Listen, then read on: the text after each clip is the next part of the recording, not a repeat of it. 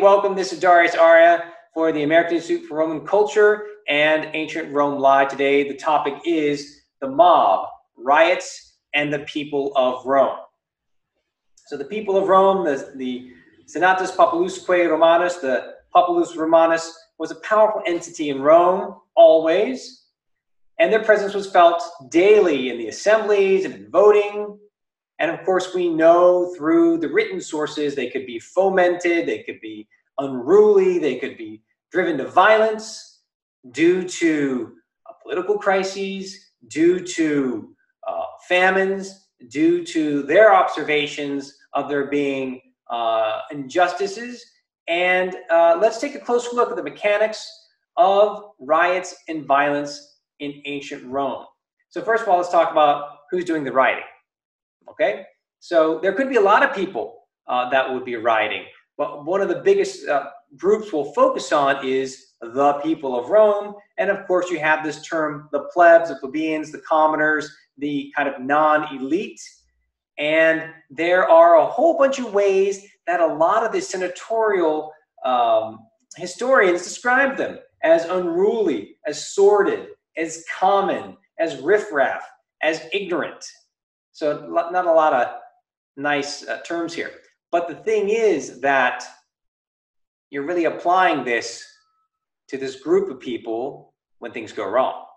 Because obviously these are the same group of people, massive people, that are going to be going to the various assemblies and ultimately voting for things that are being put up in, for deliberation in various places of voting, in the Forum, in the Cypta and the Circus Maximus, actually in the Campus Martius. So you really have the real issue is when they're not behaving, when they're doing things, when they've taken have a mind of their own.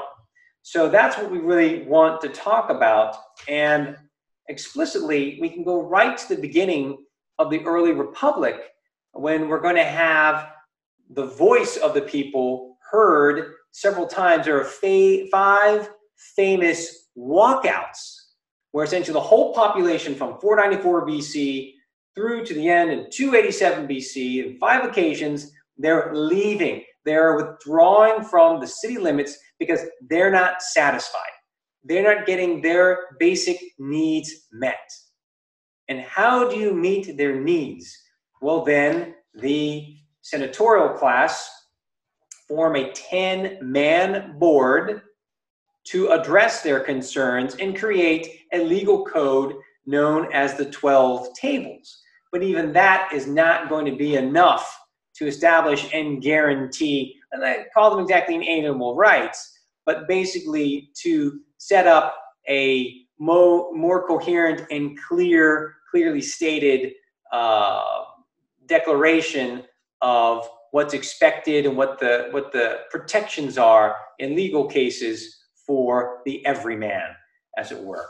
And in the end, so we're talking about walkouts. We're not talking about real violence, but think about that. When you secede from that union of your city, that's a big deal. And if you're the bulk of the population, the body versus the head, as the Senate like to think of itself as the head, then you've got no city. So the ultimate conclusion of that long period of withdrawing on again, off again, all the way to 287 is the creation of the Lex Hortensia that established that a plebeian-led assembly, the plebiscite, was binding to all citizens, including that upper class, that patrician class. And that was supposed to be the end of that real cry of there's a disparity, there's an unevenness, an unfairness in the system, and that really does, for the Romans, close a door on that ongoing conflict. Think about that, 494 BC to 287 BC. That's a long chunk of time. But obviously, that's within our categorization and conversation today about how that large body, that large assembly of people organizing themselves not officially, but saying we need to exert our own ideas, our own principles, and we're willing to go to an extreme measure, which was, in this case, not going to war, or not sacking the city, but simply leaving the city. Basically, we're out of here, we're going to do our own thing. And then it's being enticed back. No, you can do this, you can do that, you can have that quality, and you can come back, and they did. So that's one point to look at. See, any questions, put them in the chat. And then let's jump over to, I'm just going to do this rapidly. Let's jump over to the Gracchi, because here's another period of reform. And really, it's where you have a key issue. Rome has been acquiring a lot of land through conquest, and that land becomes public land, ager publicus. And the issue is that by this time, all those Roman citizens that are fighting, they're fighting and fighting and fighting, but there's a land requirement. You had to have property to serve in the military.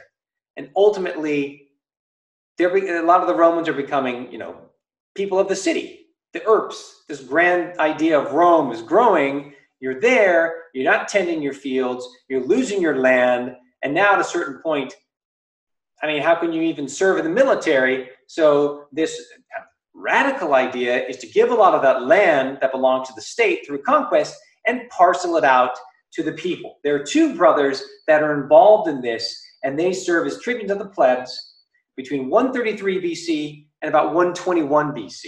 There's Tiberius and there's Gracchus.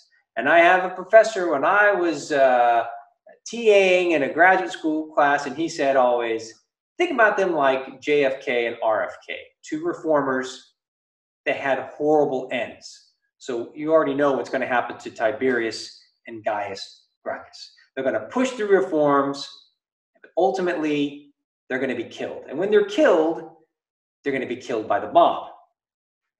And where's this mob coming from? So in the first case for Tiberius, it's basically, in both cases, Tiberius and Gaius, the issue is these individuals are overstepping their bounds, which they did. And ultimately, the idea is pushed out that these guys don't want to relinquish their power, don't want to end their time in office, and ultimately are trying to regain the status of kingship. They want to become kings, they want to be autocrats, and that's one way where you can foment a lot of people in the public to get rid of them, and that's what's going to happen. So about 300 men go over and club Tiberius and his supporters to death, or Tiberius and 300 of his supporters are clubbed to death. So that's an awful way to go. Later on, Gaius is pushing even more reform, trying to give more support to the people, and ultimately he is going to be forced to commit suicide. So his end is near, and he's committing suicide on the Aventine Hill. And in each of these cases, unfortunately, you think about when you're looking at it, how else could these ideas have been solved? Coming in to the assemblies and addressing these issues, having fears allayed, and so on and so forth. But so much so was the, let's say, radicalization or the large agenda that was pushed by these two reformers. There was a lot of pushback from what you can call the establishment, from the members of the Senate, and didn't like what was going on in this assembly. This is the same assembly of the plebs that we talked about initially, where that large mass of the general population says we need more recognition, we need more of our own voice. Eventually by 287 BC, they get that voice with their own concilium plebis, their own assembly of the plebs. And now within that system, looking forward into 133 and 121 to 121 BC, you have two reformers that are going to push that situation even further, trying to change grain laws, trying to continue to enforce more wealth, more power to the average person, and there's just going to be a lot of pushback in that. And again, it's not an organized military that's curtailing these men's ambitions or drive. It's a lot of people within the public are organized rather quickly to stop an imminent threat. Okay, so why are people rioting? Why are people fomenting? So initially we're talking about its representation, and of course we're talking about also this idea of pushing into the area of the autocrat. That's going to happen time and time again. And the Romans, we just have to think of names like Marius, Sulla, Pompey, Julius Caesar, and Octavian, and Mark Antony. So that's going to be a big one. What about food? Food is going to be a big one as well. One of the major concerns, the well-being of the Romans, this mega city, this consumer city, is that it's dependent upon huge amounts of grain imports. So therefore, if there's a chance of famine, or if there is a famine, then the people will get riled up and activate, right? And so whoever's in power is going to be out of power if they can't solve that issue of a food shortage. There's taxes that people are complaining about. There's safety, such as after the fire of 64, people are plenty mad because the city is burnt down. They're looking for someone to blame. Okay, where are they fomenting? Where are they protesting? So right behind me, there's the Roman Forum. Of course, you've probably heard that term, bread and circuses. If you think about how ultimately under the emperors, you have that situation of the people of Rome, not being able to vote anymore under the emperors. Where do they complain? Well, they're going to complain in big public venues like the circus. They're also going to want their entertainment. They're going to want to be, have to pacify them.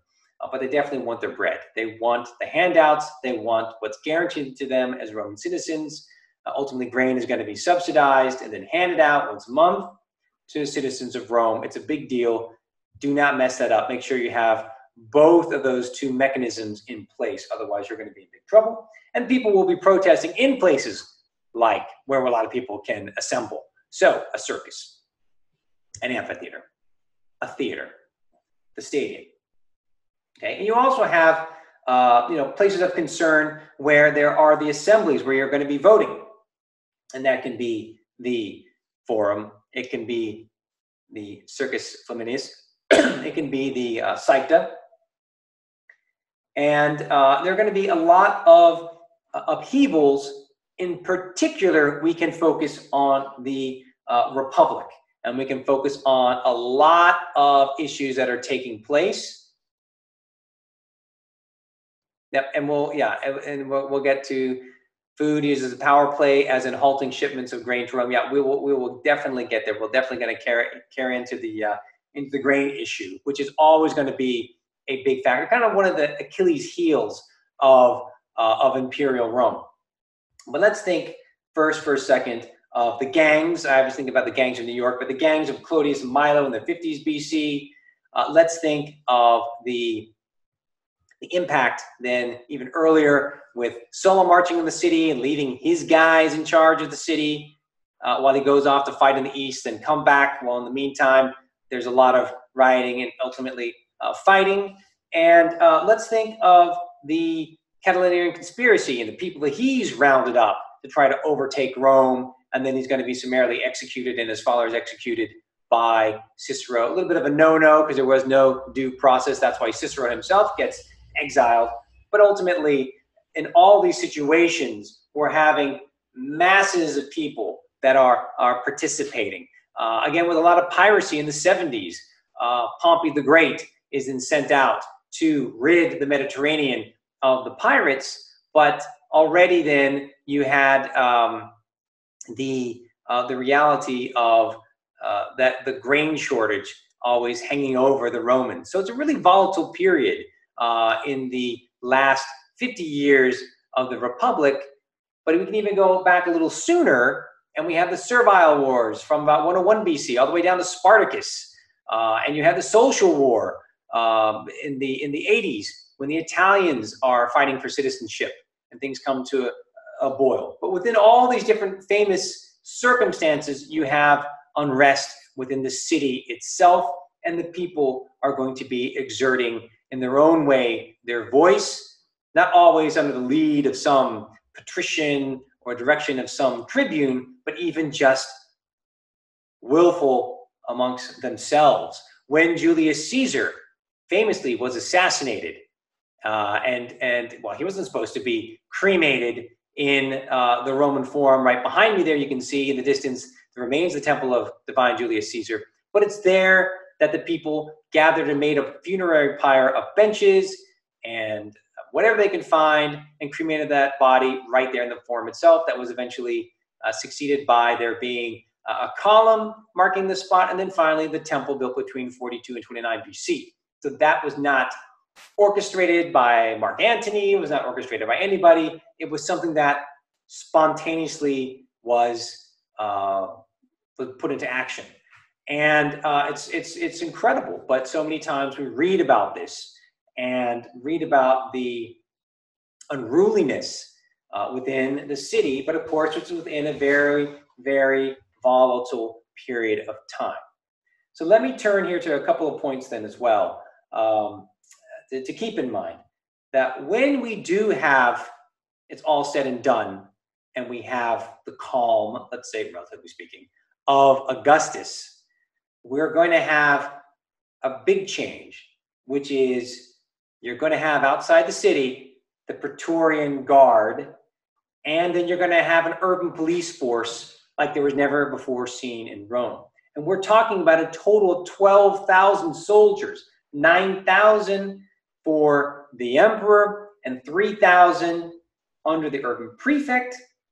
And that number will change a little bit, bumped up by Caligula, even more by Claudius. Then Vespasian brings it back to 9,000 and now up to 4,000 within the urban police force, the urban prefect. And then finally it stabilizes at 10,000 Praetorian guards for the emperor from Domitian and onward, and 4,000 for the urban prefect. Then keep in mind that under Augustus, they're the vigiles, the kind of fire police force department.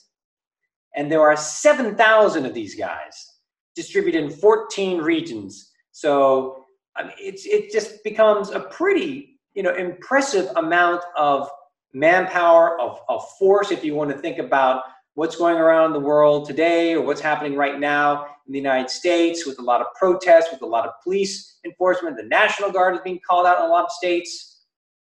Think about that kind of situation. Think about Rome now, and we're talking about we're talking over 20,000 soldiers, the vigiles kind of soldiers, but they're freedmen, but they're still acting as part of that police enforcement. If you consider 20,000 for a population of 1 million. At any given time, they're there. And the encampment is created. The Castra Praetoria is actually built as a stable structure that's eventually incorporated into the Aurelianic wall circuit that's put in by Tiberius. So we'll go through a couple of instances in the imperial period. Let me read you a real famous passage from Tacitus. Tacitus says, hey, in AD 32, there's this resolution about a problem with the grain supply. A lot of people weren't happy with the resolution, so there were protests that broke out in the theater. Protests directed to the emperor. And they got more and more outspoken than usual, says Tacitus. The emperor is really mad, so he's looking around for someone to blame. He blames the magistrates and the Senate because they haven't kept the common people, the plebs, in check with the authority invested in them as public servants. Then he also made it clear from what province he was bringing in grain and how much greater an amount he was bringing in than his predecessor Augustus had. So you can see this kind of response. Hey, I'm going to show you very clearly. Here's the shipment. It's larger. It's better.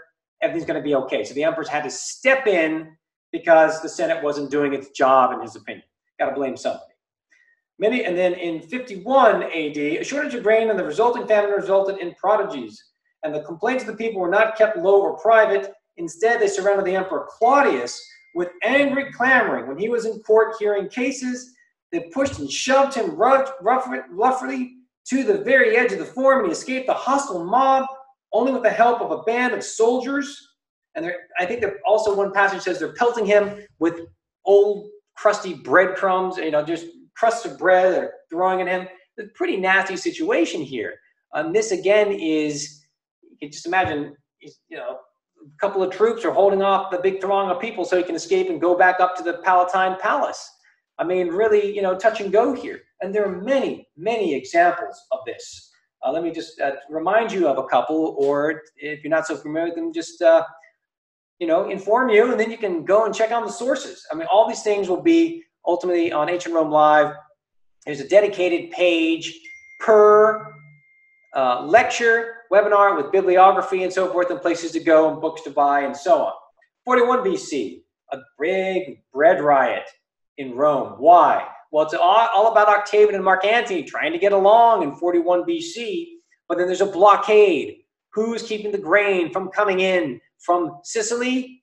A pirate by the name of Sextus Pompey. Not really a pirate, but he's the son of Pompey the Great, and he kind of took over at that point Sicily, which was the breadbasket before Egypt, and he's stopping the grain coming into Rome. And it's so nasty in the streets. There's a big riot, and Octavian himself is injured. I mean, he could have been killed. Okay, here's another example. AD, and I'll get to your questions in just a second. AD 19, what happens? Germanicus dies. He's the heir of Tiberius. The people were so distraught because they really liked this guy, that they did not really like Tiberius. There's rioting in the streets, a lot of property damage, a lot of just anguish. People were really mad. What are we going to do now? Who's going to be the person we really like this guy that's going to succeed Tiberius that we really don't like? Let's pause here and look at some questions, such as, when the protests are triggered by the plagues, objecting to any restrictions of movement, food, trade, etc. I can't think off the top of my head right now of protests per se associated with the plague, or the Antonine Plague. It's really about all this hardship that Rome undergoes because so many people are dying, and not so much that people are protesting. Here Robert says New York City has 36,000 cops. Wow. Okay, that puts it into perspective, right? I mean, look at that. 20,000 in a given day. We're not even talking cops here. We are talking military. We're talking the troops. So it's even a little more daunting, I would say, than even like just the vigiles kind of attitude, or definition of who's protecting the emperor. Please put the Casamber of the Vigiles and the Pyramid of Cestius on your list of places to take us to. Absolutely. Casamber of the Vigiles is closed right now. It's on Trastevere. It's a great site. Where are times in other cities that there were riots? Jerusalem had unrest, but not because of food. Other food riots elsewhere. Absolutely. There are zillions of examples of riots and unrest. Oh yeah. And then, of course, the Romans will send the troops in. The governor has to exert his authority and so forth. And Judea is obviously going to be one of these hot spots, but there are tons of hot spots. Alexandria. And then we get into the Christian era. Think about all the violence and the mob that would go to a particular place. The famous sacking of the temple of Serapis in Alexandria, kind of the end of Christianity, the end of pagan worship of the deities. Oh yeah, there are books and books and books written on this, and we'll share all that with you ultimately. Okay, so just kind of wrapping up. So the death of Gaius, the Senate wants to restore its own power, right? Go back to being a republic, but it's the mob along with the Praetorian Guard that push for somebody to replace Gaius Caligula, and that's going to be Claudius. But if you look at the sources, if you look at your Tacitus, Antonius, and so forth, there is a big part, a big role that's being played, not just by the big famous power brokers like the Praetorian Guard or some members of the Senate or family members of the emperor, or, Praetorian Guard head, the prefect, but also it's the people themselves. They're in the streets. Hey, the emperor's dead. We didn't like that guy. He's assassinated. What's happening next? Give us another ruler. We like these rulers. They subsidize a lot of stuff. They give us a lot of great entertainment. They take care of us. They're looking out for us. And that is exerted several times. The death of the Emperor Pertinax, for example. I'm jumping forward here. Let's see. Grain hoarding in part, and the upping of the cost of grain is what also ultimately leads to the revolt against Nero. And people are getting mad at him. With the fire of 64, he blames the Christians, so that so the mob isn't coming after him. And again, the death of Pertinax ultimately his title is going to be auctioned off in the forum, the people did not like that. The people did not like that at all, and they're going to exert their displeasure.